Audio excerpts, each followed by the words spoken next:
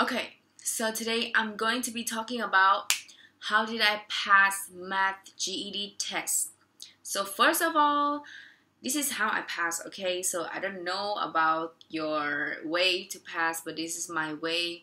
So what I did is I bought Math GED test from last year in Instagram, and then after that I try to find math teacher that can teach me for like 2 days, and then he teach the test that I bought, and then after that I got all the answers right, and I tried to practice doing the same question for 2 days. I practiced like 4 hours, yeah. And okay, so I learned with teacher for like only 4 hours, 2 days, 2 hours per day and 2 hours per day, so it's 4 hours per 2 days. And then after that I go to test and done, I pass. I still like happy right now that I pass. But the another bonus tip is that if you go to test, it will have the calculator for you, and that calculator can be your enemy or your friend, because if you don't know how to use it, it will be your enemy.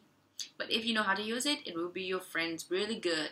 So if you don't want it to be your enemy, you go to the searching right now and type how to find how to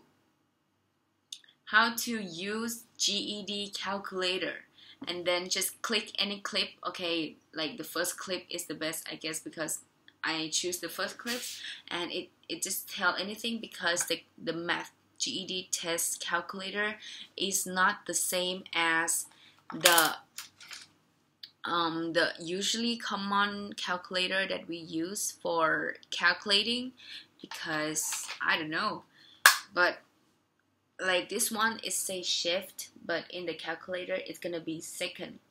So if you don't want to be enemy with calculator GED, you should learn how to use it right now, if because some of you may not know how to use it. Like me, I don't even know, and my friend tell me, warning me that give it a try, go search on the YouTube how to use it, because it will help you a lot. You will get more comfortable and get used to it, so that when you go to test, you will not feel like, how did I use it? I don't know the position of the calculator, why it's not the same.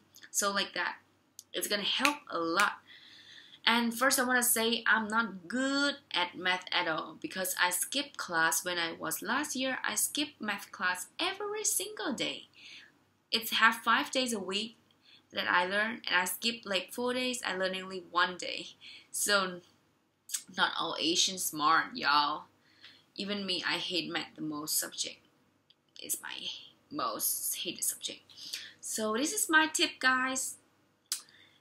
If you like this video, don't forget to like and subscribe.